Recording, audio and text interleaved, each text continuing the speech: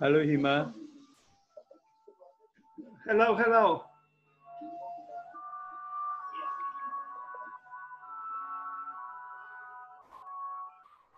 Hello, Hima. Hello, just a second.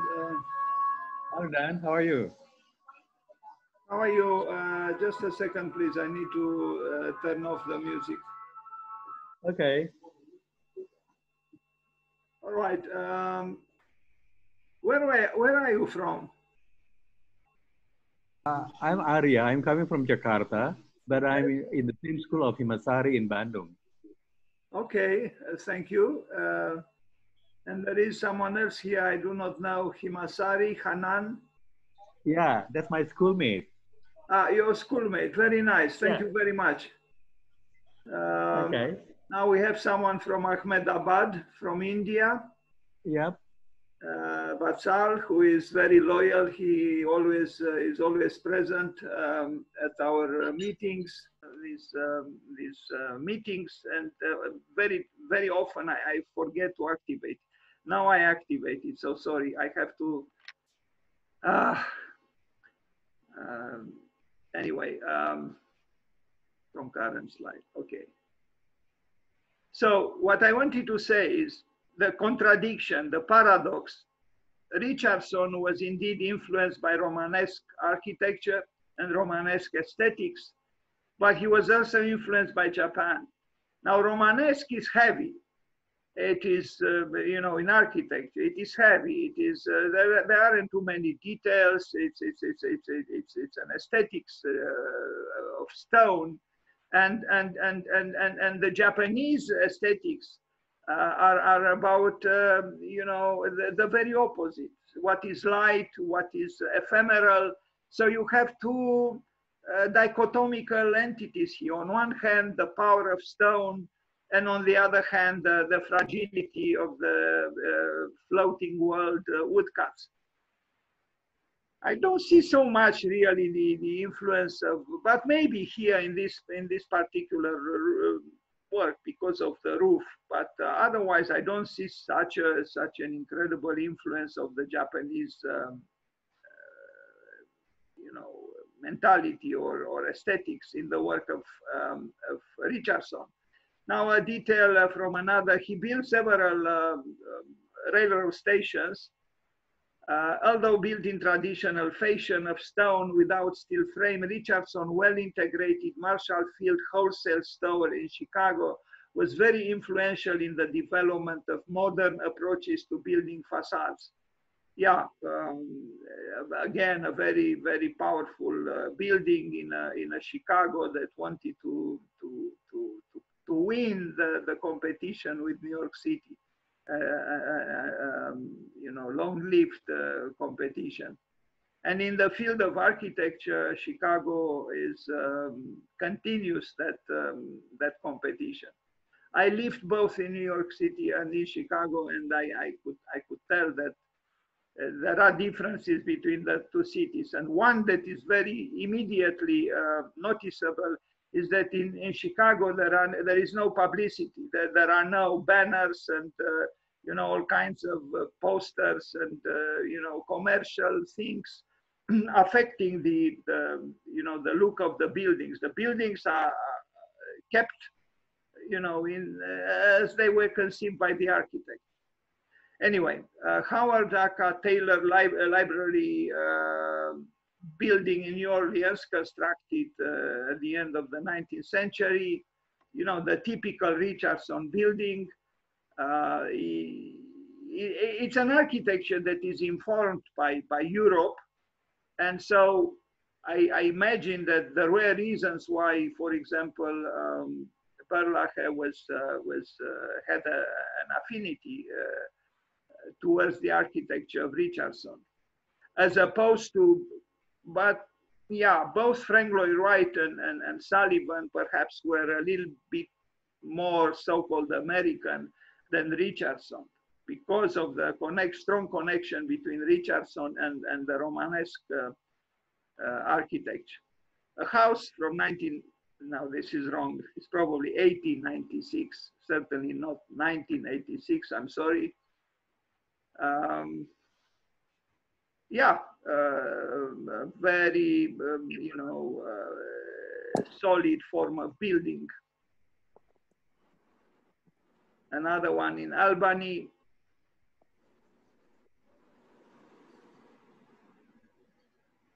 Mansion from 1900s, which was destroyed. But this one, I think, was built in England.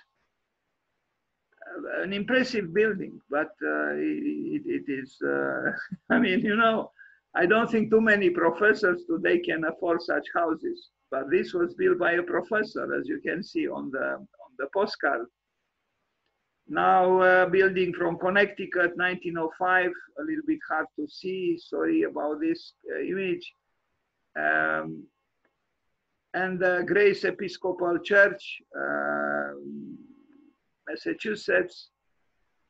He built several churches, and you can tell, you know, he was a romantic architect. He wouldn't mind using, you know, very expressive walls. The masonry is masonry in the case of Sullivan, of Richardson, sorry. Real masonry, look at it. You can get something more, you know, masonry-like than this one.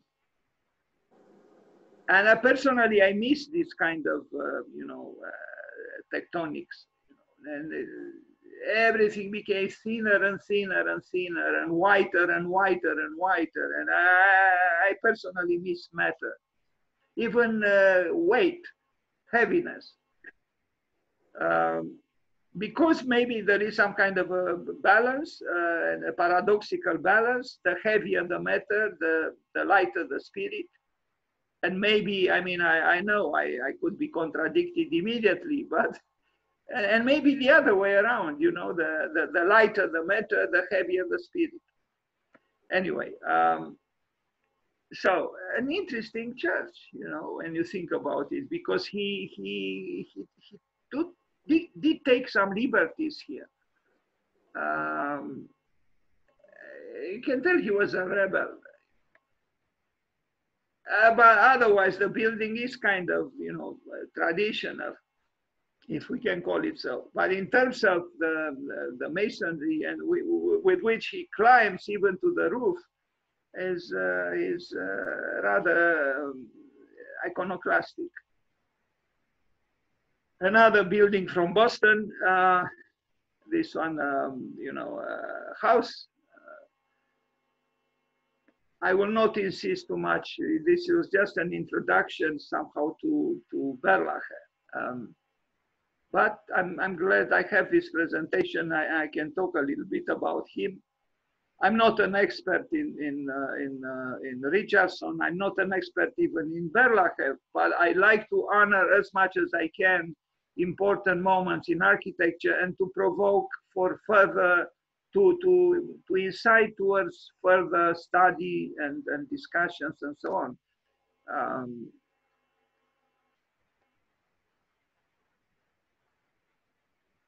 Okay, his own house, refurbished, maybe refurbished too much a little bit, but what can we do? I'm happy that it was at least preserved and repaired.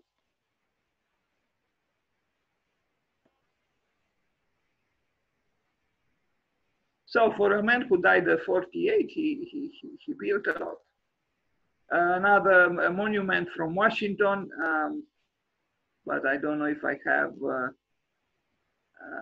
this is it, maybe nothing very impressive, but he did it. Architects in the 19th century also had an interest, so to speak. It doesn't sound too right, so to speak, but they also built for the dead. This is very uncommon today.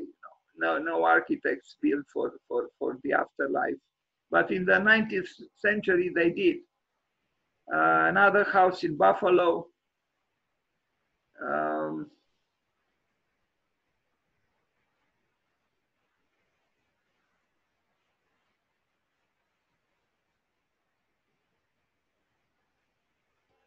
Another church.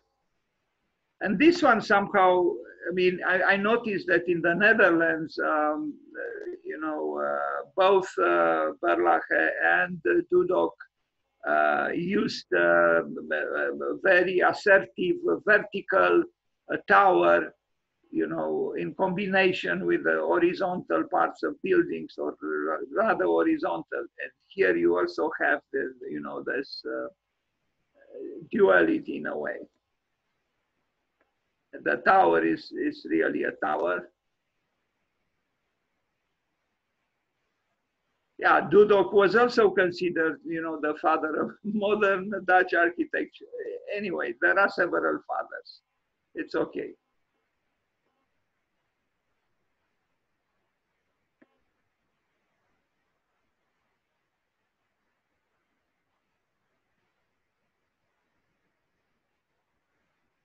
New York State Asylum, quite a big building. In fact, several buildings with a proposal for an addition, new entrance that is was recent. So again, for a man who died at 48, he built a lot. And not very insignificant buildings, as you can see.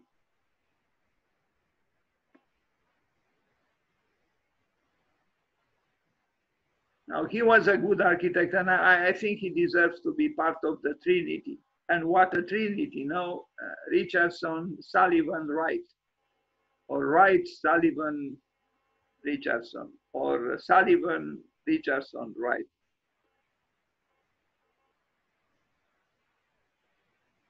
I think Richardson assimilated the best, the European architectural aesthetics, and apply them accordingly and in North America.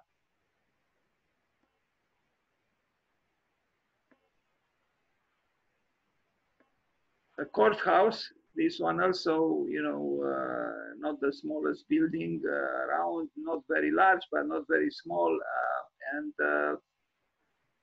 still stands quite well. he built in stone, you know, so the stone is stone. What can you say? Another church. Impressive churches, really.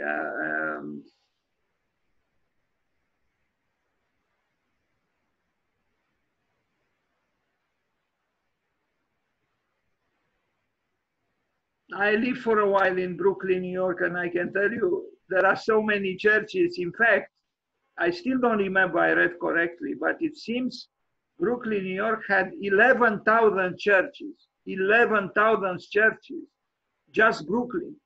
Where I lived, on the street where I lived, there were 4 churches, a church in every corner of the intersection. Can you believe it? So an intersection with 4 churches, smaller churches, is true, but skillfully done. 4 churches for different denominations in one intersection. I still don't believe I read correctly. I'm tempted to think, but even 1,000 is a lot. But no, I think I double checked 11,000 churches in Brooklyn. I have to look again for that information because I still don't believe it. But yes, there are many, many, many, many, many churches. And look here, you know, I think a European city that would have such a church would be proud of it. And here, you know, maybe this place is also proud of it. I don't know. By the way, the Netherlands also has great, great, great churches. I have a set of 11 books with all the Dutch architecture, and I discovered incredible churches. And yeah, building in brick mostly, but also stone and, you know, not by famous architects, but great buildings.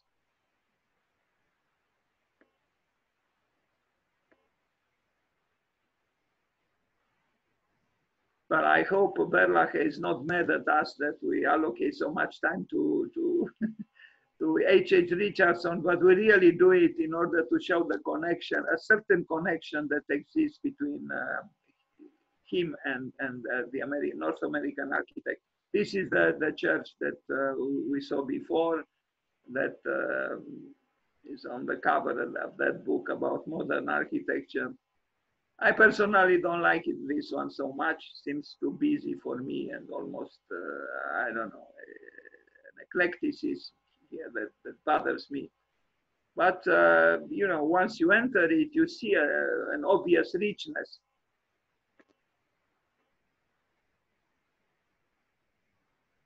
Now, he was a very important architect, H.H. Richardson. So much so that his building also arrived on a stamp, 15 cents stamp at one time.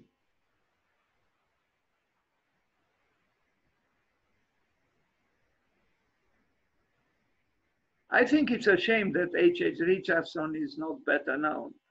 I don't think he's inferior to Sullivan and maybe not even to Wright.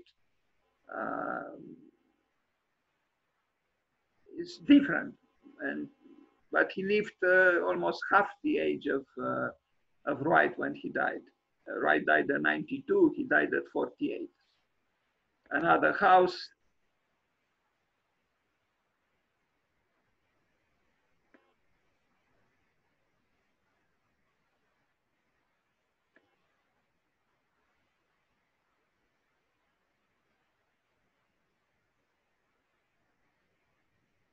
Very rich.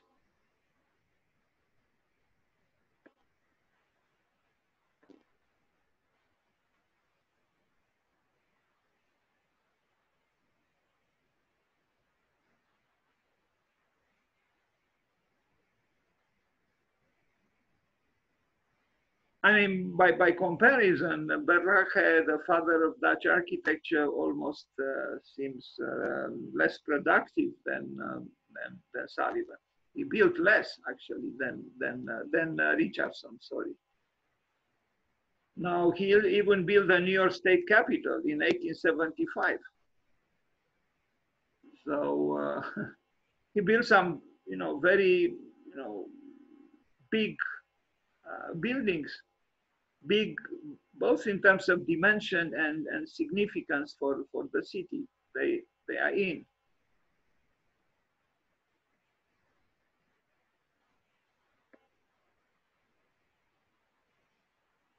Now, the modernist might say he is not innovative enough, but it depends. I'm rushing a little bit because I don't want to eat up the whole time just with Richardson.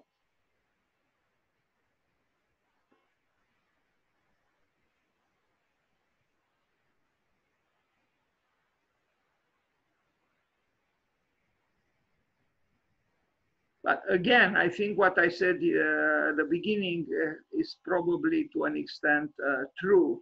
That while most architects found inspiration in the Renaissance or in the Gothic period, here you have an architect who found inspiration in the period that preceded the Gothic, that is the Romanesque. And not too many people did that.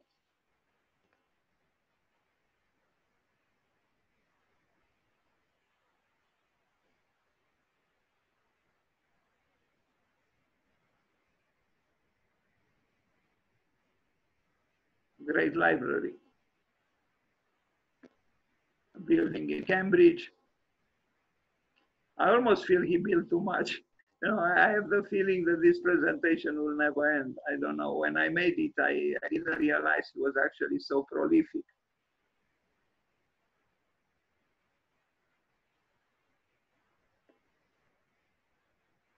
Imagine he lived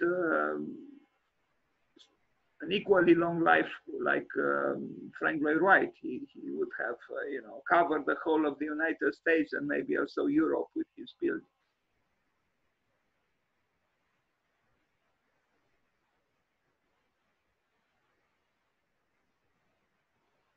Yesterday we talked about Sverre Fehn.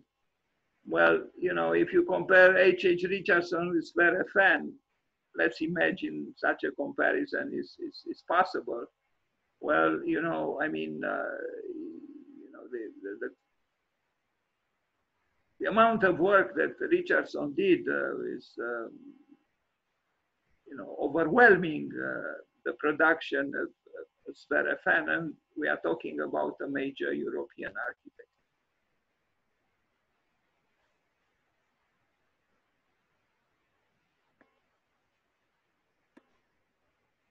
But the craftsmen Richardson worked with, they do not exist any longer probably, and so who would work with stone, so extensively today?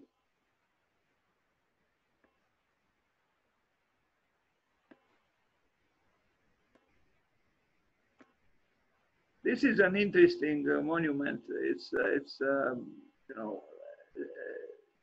It's almost it could be almost a contemporary building somehow. Very abstract, and it does say something about eternity. It's much smaller, of course, than the Egyptian pyramids, but the ethos seems to be kind of similar. The level of an individual effort. Anyway, another house, also with the stones gathered informally on the walls. I'm rushing a little bit because I'm afraid he will overwhelm Berlage. A bridge, he designed everything. So one of the three fathers of modern North American architecture deserves the title. And railroad stations, several, he built several. We saw that one, we saw this one. We didn't see this one yet. Now another library, God.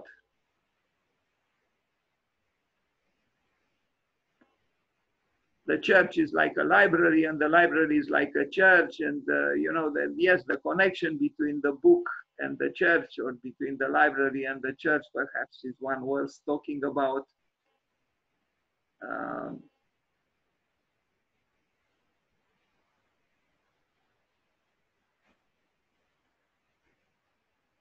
Now look, I mean, if you build just such a building, just one building like this one, and you say, I didn't live for nothing, you know, but as you saw, he built many, many buildings.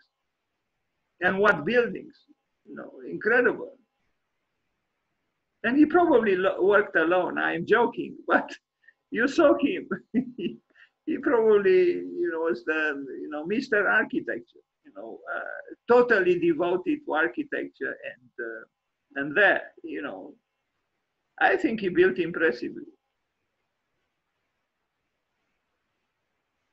Okay, Mr. Richardson, allow us to go to Mr. Berlage, please. Ah, you don't want yet another house.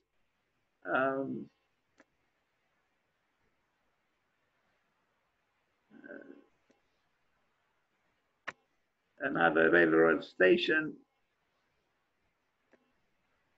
another church, incredible.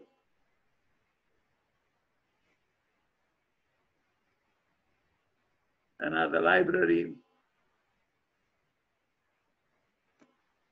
Sometimes he repeats himself a little bit, but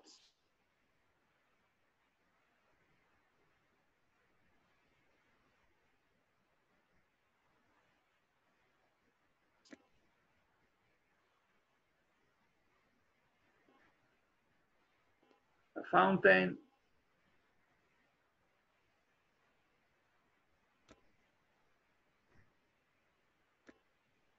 a house. God, he built more than Frank Lloyd Wright. Please, Mr. Richardson, allow us to go to Mr. Berlage, please. This is a famous house there. Anyway, there are tours. There is a railroad station. That's the building in England that we saw, and I think it was destroyed. They just have this fragment kept alive. Even as a fragment, it looks interesting. Another house, quite big itself, with a courtyard, which is not very common in the United States. Okay, that's it. Thank you, Mr. Richardson. Thank you for allowing me to finally start about Berlage. Okay, so now we finally arrived at the Dutch architect we wanted to pay our homage to. As I said, he was not born this week, but he died on the 12th of August, and I wanted not to forget him, so this is the occasion. He lived longer, you know, he died at 78 as opposed to 48, so he lived 30 years more than Richardson. And he does look like an interesting man, serious and sensitive and a little bit introverted perhaps, or melancholic. In a way, he was more innovative than Richardson, but he also lived in a different time. He lived also in the 20th century and lived a longer life. And yeah. But the way he looks in this photograph, you know, is again a man who knows something about introversion and about, you know, maybe even melancholia. I think he was a complex man, and the fact that he influenced architects as different as the School of Amsterdam or New Objectivity, or not to speak about the Steel, shows that his repertoire of themes and accomplishments was wide. How different was, you know, at that time compared to now, when you have offices with some of them with hundreds of workers, you know, and you know, at that time, you know, maybe they had a few people who helped. But I saw pictures with the office of Otto Wagner. He had 6 or 8 people helping him, and this is the man who built all over Vienna with small teams. Not the large offices that now people have. I saw Snøhetta just in Oslo has about 250 people. Okay, so we saw this. I will not repeat. I had in this presentation a few references to Richardson. We'll go over it quickly. We saw already these buildings by Richardson. And here is the man, of course, the eccentric H.H. Richardson. Now, the first building by Berlage, this Villa Henny den Haag, with a beautiful ceiling. I like these ceilings where the structure is apparent, is not hidden. What a horror these suspended ceilings of the present are compared to these. Here you see, I mean, if I am to speculate a little bit, I see a human being building a building, and then the higher part of the room and the building, is almost like ascending towards a higher level of being and to some kind of a dialogue with what is above, whatever the name of that above might be.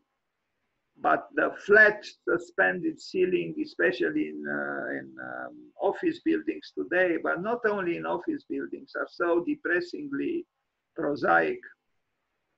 So this is the villa, quite a little bit agitating because of, well, there are also accessories here that create a little bit of confusion. But you can tell that there is a building in some kind of not turmoil, but it has a certain degree of freedom because of the movement of the various parts it is composed of. I saw different kind of pictures, so I at times I'm even confused. Is it the same building, seen from a different angle? But anyway, the first Church of Christ Scientist in The Hague, very different from the churches by Richardson. Sometimes I wonder, I am a modernist myself, I live in the present, but if I compare this church with the churches of H.H. Richardson, I wonder, is it really a progress? I mean, this unending, process of simplification, and you see even the tower that there is no spire really, and at least here you have a tower, but there are churches being built today that they don't have a tower. And in a way, they are honestly expressing something that is not requiring a tower. But if I go back to a few images and arrive at H.H. Richardson, we see what a difference, in 50, 100 years, already, our conception of how to build a church change, dramatically.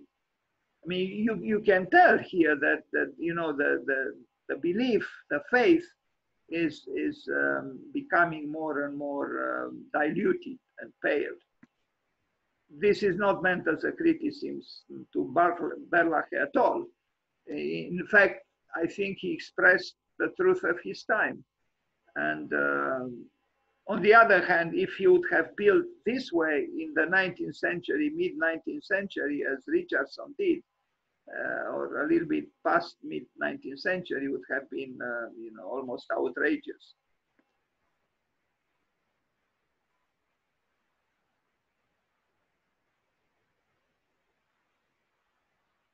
Another villa from 1913. We are in the 20th century, and this building shows it. It's seen from today, 100 years later, maybe you would say it's a rather traditional building, but no, there are innovations here that are easy to observe. And I imagine at that time in 1913 was probably almost almost revolutionary. Although it was just 15 years before Le Corbusier built his Villa Savoie. A lodge from 1916. This is a large building with an impressive tower. I mean, it's called a lodge, but you know, you wonder, you know.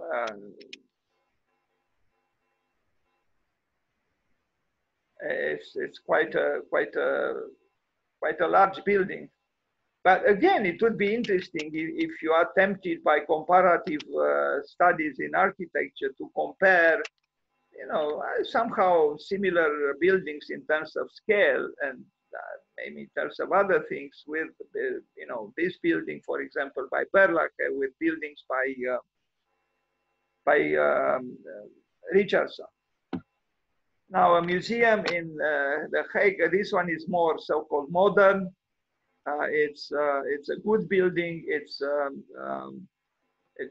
complex of buildings, and you know, if it was built now, I would have said this is in China, because the Chinese always have you know, water in the proximity of the buildings very often, and especially in the case of public buildings.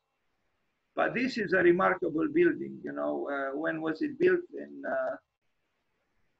it doesn't say, but it's about 100 years ago, and you know, it's, you know, architecture didn't evolve dramatically since then. If we compare what is being built today with what was built then,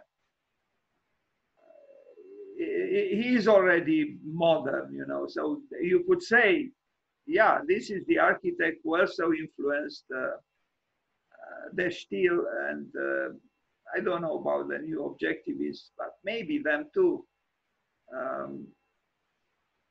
Very interesting architect, Berlage.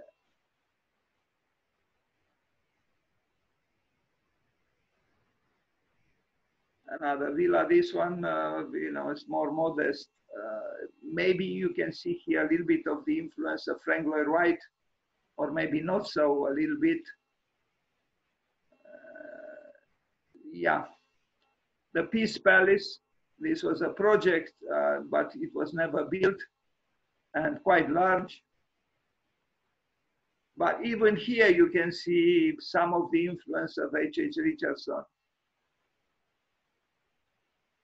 I think he admired the United States, and he was not the only one. You know, around that time also Adolf Loos expressed his enthusiasm.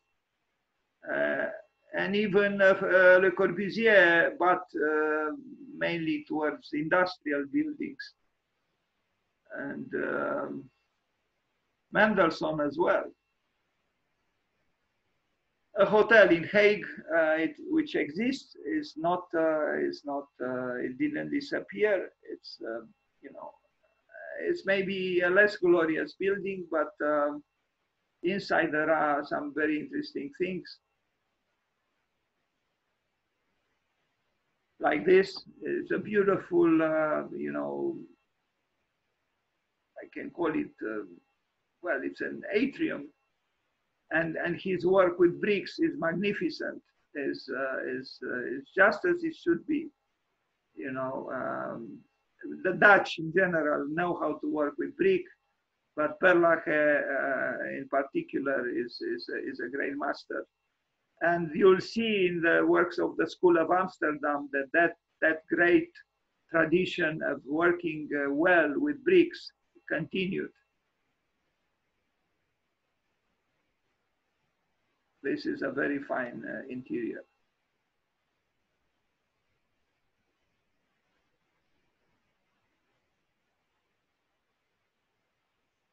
Now, this is probably his most known and most celebrated building, quite large, and the interior is splendid.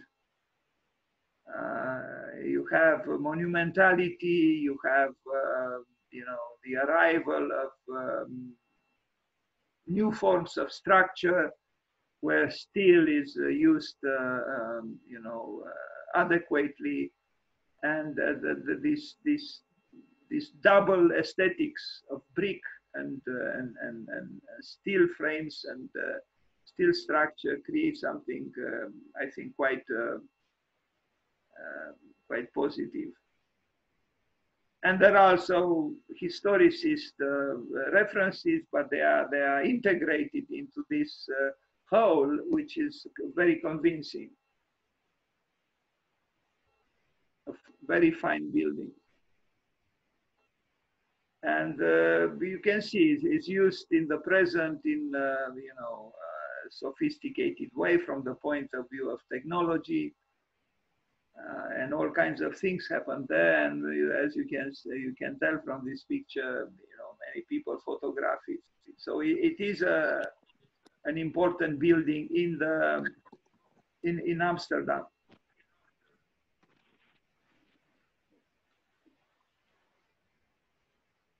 Has various parts. It's quite a large building.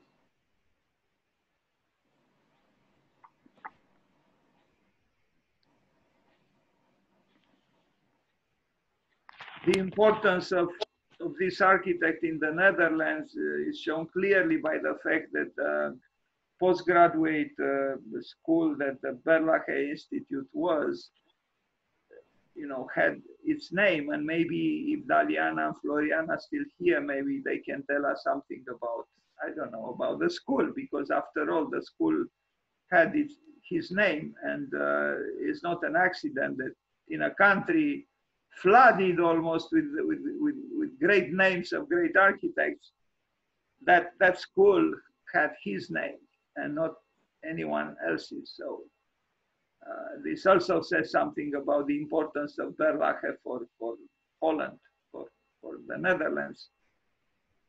But his importance is not just for the Netherlands, of course.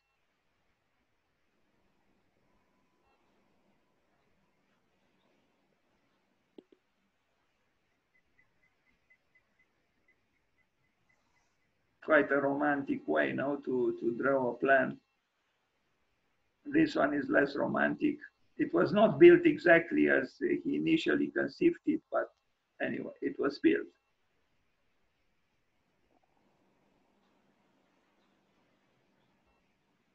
Now, this one is an impressive building in London, and as I read before, was not far away from that building by Foster. Maybe that vicinity is not really so crucially important. This is the building, and it's very well crafted and very, you know, it's almost in the new world, in the sense that it's not in the United States, it's in Great Britain. But you see in the top left corner, the building by Foster, almost threatening. Obviously, Foster was not too concerned with context.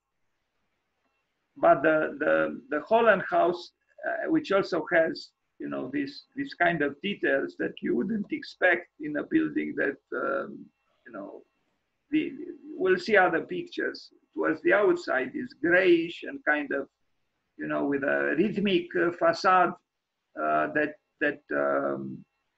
is quite modern. But then inside, you have the pleasure of discovering such details. I don't know about the pavement. Is maybe, I don't know, for my taste a little bit too busy, but maybe it's just a picture. But I like very much the facade of the building. Let me see if I have other pictures. Sorry, you know, like this one. Yeah, it's an excellent building, and a little different than what he built in the Netherlands.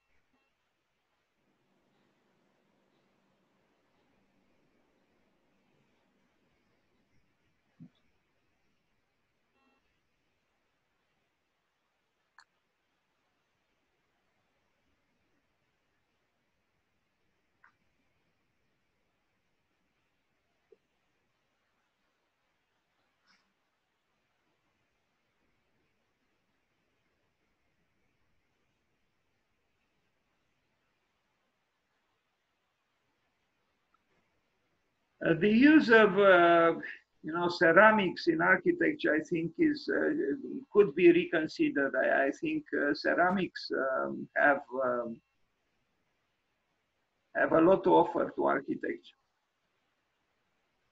But when we look at this building, we would say this is clearly a modern building. But when it was built, just look at the building on the right and on the left. This one is distinctly at a higher level of architectural accomplishment and sophistication. This is an interesting picture because of the shadows. There are reflections, but I don't know exactly how it happened to be like this.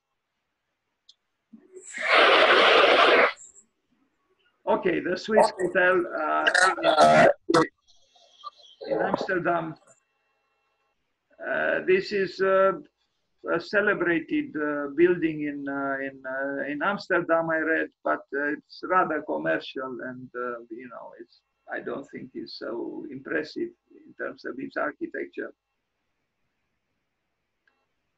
It was refurbished, as you can tell, and it's probably quite comfortable.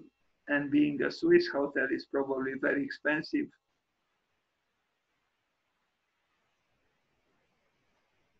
Now, this one is an industrial building. This is a school. No, I think it's an industrial building. I like it, if this means anything.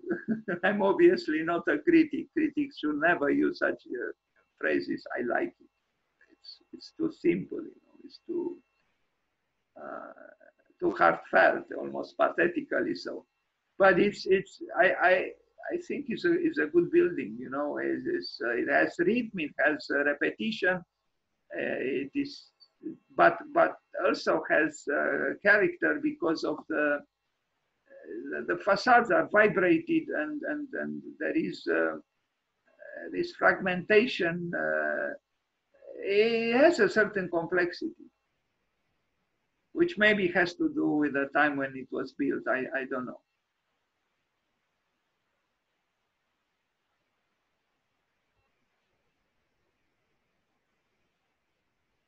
Another building in Amsterdam. But now that I presented simultaneously, or well, actually not quite simultaneously, one after the other, Richardson and Berlage, I continue to see why he was considered to be influenced by Richardson. The interiors are magnificent. Again, I think he's working very well with these tall and narrow, actually, atriums, and he uses again bricks quite well. It's almost, I feel here, some kind of a Islamic influence almost, maybe I pushed a little too far my statement, but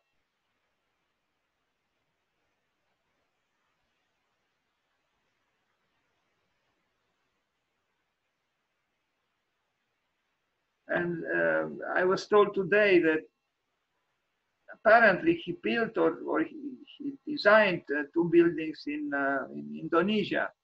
So I think because the Netherlands had colonies, there were influences coming from the colonies to the Netherlands. So it was a reciprocal movement of influences. The Dutch influenced the colonies, and the countries that were colonies also influenced the Dutch.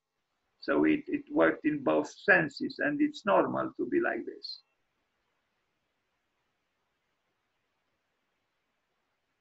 Maybe we can make a presentation about influences of the colonies of the Netherlands on Netherlands, on the Dutch culture, and maybe not just in architecture. because usually we only consider the influence of the colonists on the colonized, but there is also an influence of the colonized on the colonists.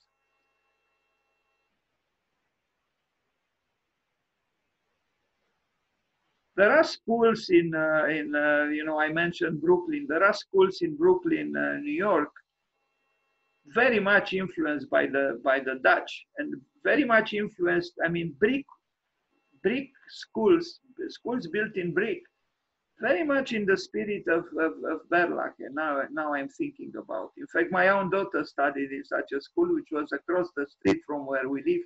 So I saw it every day, looking through the window of my room.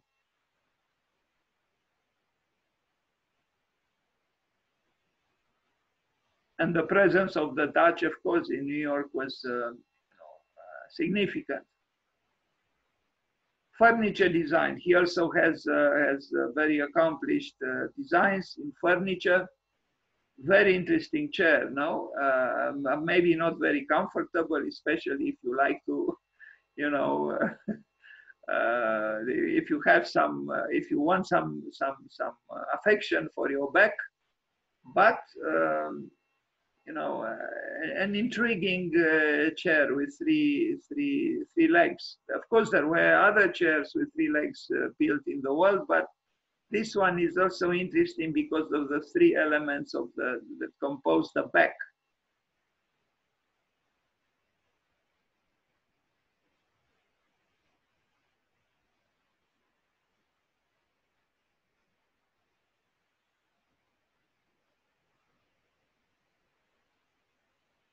Now, in a completely unrelated way, I have to tell you that in our country today is the day when it's commemorated Mary. And I talked with somebody today to launch a competition, which I already wrote the text for, 2 houses for 2 women in Paris. And I would like to invite you, you who are present here at this presentation now. The idea was this: you had Notre Dame, La Cathédrale de Notre Dame, the Cathedral of Notre Dame in Paris, the one that the roof burned down this year. And or was it last year? I even forgot because of the pandemic. Anyway, either last year but I think it was probably last year. Anyway, so you have La Cathédrale de Notre Dame, which was built for Marie. And I always thought that because there in front of the Cathedral of Notre Dame, there is point zero, the 0 point. All the distances in Paris are measured starting from in front of the cathedral. And I thought there should be another house there, so-called house. Let's say the cathedral is the house for Mary or Marie. Another one for Marianne. Marianne or Mariana is a name also derived from Mary, from Marie. Who was Marianne? Marianne was the woman who symbolized the French Revolution. You probably saw pictures of the painting by Delacroix with a woman bare-breasted with carrying a flag, the French flag, and behind her, the revolutionaries all singing and anyway, liberté, fraternité, égalité. So I thought here on earth we need, divine justice, but we also need human justice. And so I thought it would be a very interesting thing to have in Paris, there at Point Zero, in the center of Paris, to have a building built by Marie, the mother of Jesus, and that building was already built, is La Cathédrale de Notre Dame, but in front of it, and there is a space, maybe a smaller building dedicated to Marianne, to the other Maria, but the Maria, the profane Maria, not the sacred Maria. So you have 2 buildings for 2 Marys or 2 Marie, one, the divine one, and the other one, the profane one, the one fighting for justice on this earth, liberté, égalité, fraternité, and the other one, representing divine retribution or divine justice. If you are interested, I can send you the text that I wrote, and we'll launch the competition soon. Because the man I talked with today, everybody, every female in his family, including his daughter and his mother, they are all named Marie. And I said, let's launch a competition for Maries and Marianne. Anyway, sorry for the digression. This is another interesting piece of furniture. It probably needs some kind of cushions, but in terms of woodwork is quite convincing, and I would trust it would not let you down. This is another, this is a chair inspired by Egypt, probably by the pharaonic great art of building even pieces of furniture. Is very well done, and I wish I had such a chair. I would contemplate it daily and never get bored of it. And it looks well just from all sides. And but what Berlage did, we do not have great craftsmen. We do not have, well, maybe in some parts of the world they might be found, but I think they are rare. Well, this one is a little too bourgeois for my taste. This one is also interesting, to combine ropes, in the anatomy of a chair, and he seems to like the idea to have 3 legs. I always tell the students, design a chair is a very stimulating exercise, and it's even therapeutical. And probably Miss van der Rohe was right. I said this before. It's more difficult sometimes to design a chair well than a skyscraper. But many architects, as you know, design chairs. And you can tell Berlage loves the subject matter. Chairs, even throne-like in a way. Why not? Okay, thank you. And now, if you allow me just to step a little further, so we had Richardson, we had Berlage, and I will show now quickly a short presentation on the School of Amsterdam, which kind of like Richardson is a little bit less known, but it deserves to be known, because I think if Michael de Klerk didn't die very young, probably the School of Amsterdam would have become even more famous. It is well known, but not as well known as probably it deserves. So the star of the group was Michael de Klerk, but he died young, I think at 40, even younger than Richardson. And he had great talent, and you can see it. He was almost like a boy here in this picture. Well, a little older here. Yeah, he was the star of the School of Amsterdam, although there were a few other great architects part of the same movement. And it's very interesting that it was almost simultaneous with the De Stijl. So you had, 2 movements that were both inspired, in part at least, by Berlage, but so very different. I mean, you look at this work, and this work still has a connection with the past because of the brickwork, although it is very innovative and sculptural. Look, another group of buildings by Michael de Klerk. I'm more and more tempted by the subject of the influence of the colonies on the colonists, because there is a certain exoticism here that is probably a result of such an influence. And of course, because the colonists discovered great architecture in the colonies. But again, the brickwork is magnificent. It doesn't matter in the case of Berlage or in the case of the School of Amsterdam.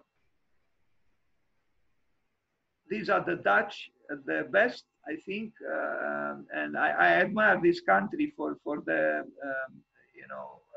continuous quest for something else, and for the democratic spirit. for their experiments, for their social concerns. And these are social houses, you know. These are not buildings for the rich. These are buildings for the poor. And now to be poor and to, to have such a, you know, a spectacular little room here in the corner of the building is quite special. Or look at the, you know, the fluctuations and the undulations at the top of the building. And this is not the most, you'll see other buildings by them, but by the School of Amsterdam that are quite impressive. He also drew magnificently. I mean, I don't know very well about the fence in the foreground, but the building is drawn magnificently for competitions or for, you know, seducing the clients. This is also a rendering by Michel de Klerk, another one by him. I think he was irresistible when his perspectives were presented to the clients. I'm sure the clients said, "Let's go for it." Look at this mask, this urban mask.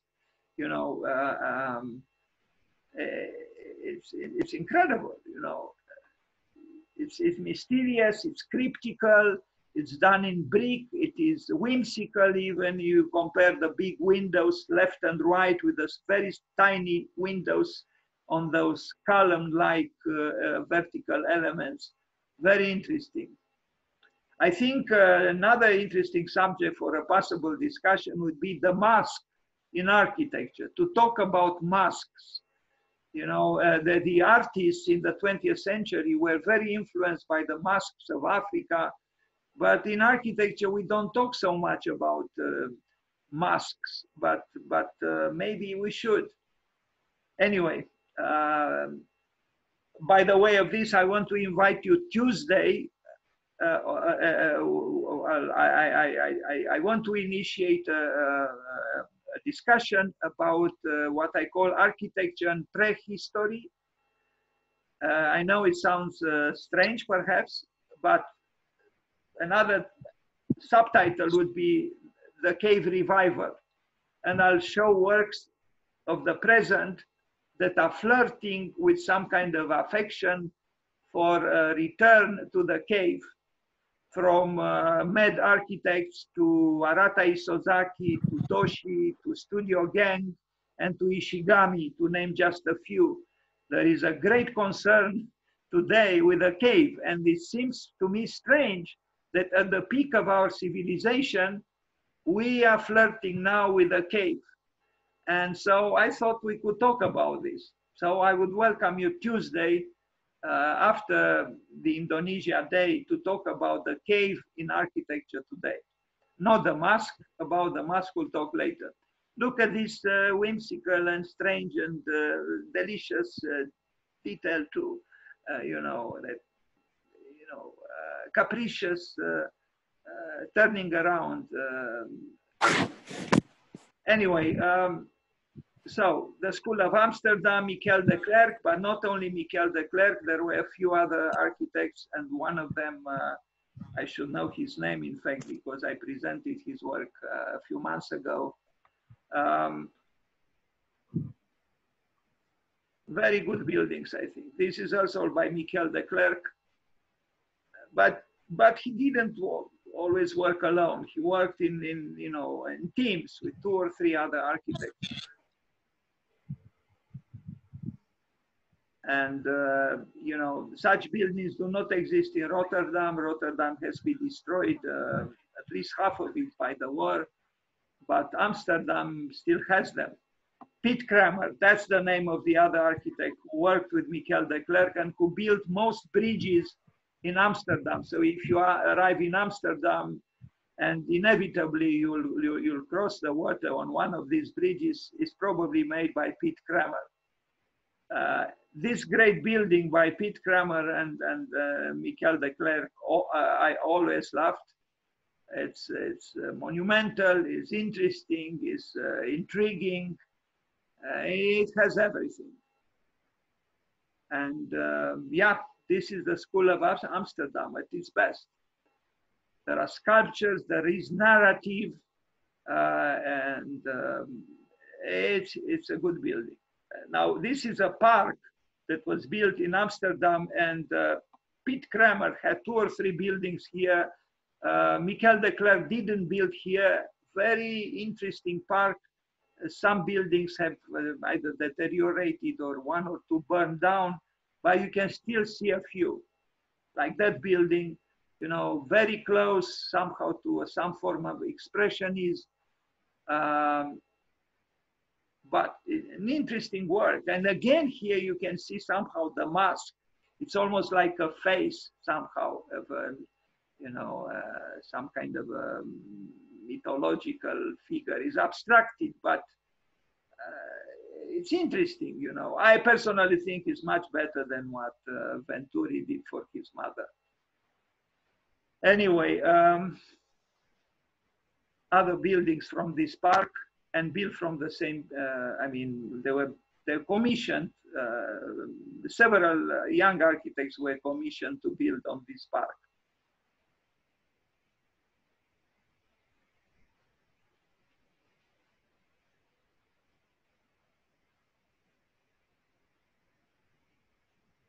I love this period in Dutch architectonic culture, you know, and but it's true, I have a liking for expressionism and for a certain type of tectonics.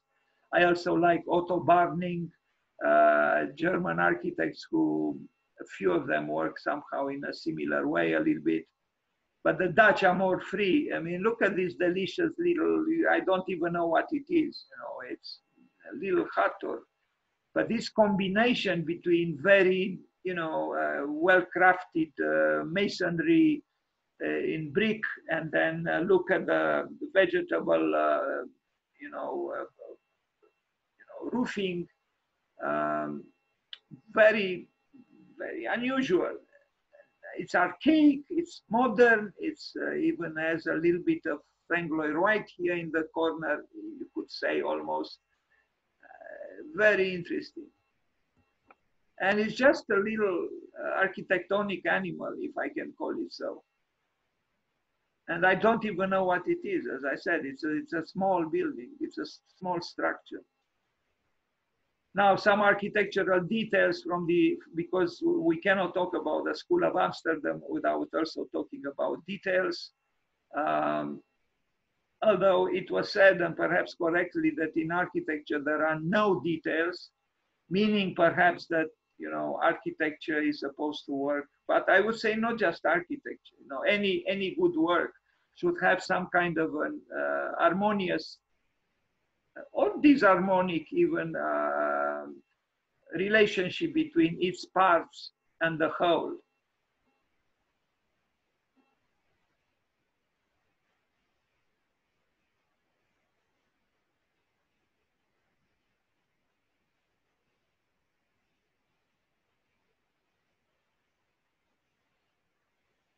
If Alvaro Siza was right that the window is the most important element in architecture, and Alvaro Siza was talking about Frank Lloyd Wright, who apparently said, you know, architecture wouldn't be so difficult to do unless if we didn't have to place windows on walls. Now, if Siza was right, and he did say so in an interview you can find on YouTube, that the window is the most important architectonic element, then the School of Amsterdam obviously knew something about windows. I mean, the freedom with which they invent all kinds of windows, and the joy in doing so is incredible. But it's not just the window, also the entrances into buildings are events. You know, they are not indifferent entrances. It's not just a hole in the wall. You know, like, for example, I hate to say it, in the case of the library that Stephen Hall just built in Queens, you know, which is a very interesting building, but the entrance is just a hole in the wall. Here, you know, it's an entrance, you know, it's that in betweenness, the interior of the building and the outside of the building, and that in betweenness is important. Another little block of flats and excellent brickwork.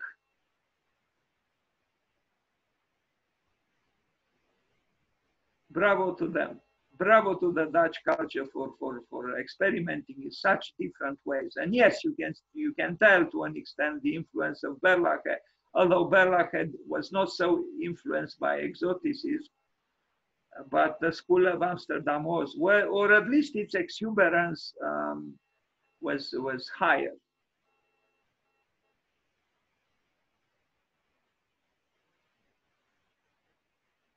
And look at, I mean, who'd think of doing such a window? I mean, such a double window, you know, because you have two windows looking into each other. You know, it's almost like a, you know, histoire d'amour between two windows. You know, they look into each other's eyes and whisper love words, perhaps. You know, it's a very whimsical kind of window. It's probably unique in the history of architecture.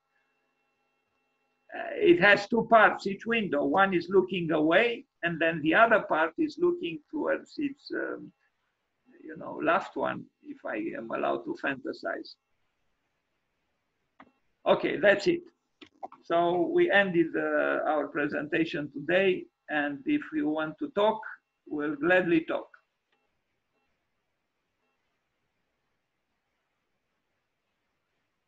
Please feel free to say whatever you want to say, to make suggestions, comments, criticism, anything. We are in an informal gathering here, and so.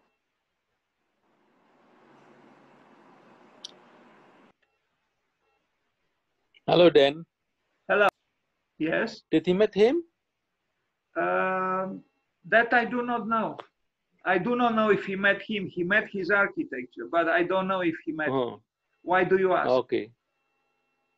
Yeah, I was wondering if he face to face with Frank Lloyd Wright and learn directly from him, or rather from his works. Well, I think he was older in 1911, and I don't think he was a student of Frank Lloyd Wright now, but I guess we could find out about this. You know, I don't know, but why is it so important if he met him, you know, directly or not?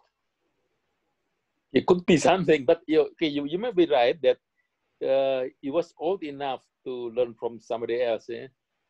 I read in one book that he mentioned that if jazz is an American architecture, then Prairie West or red architecture is the American things compared to jazz.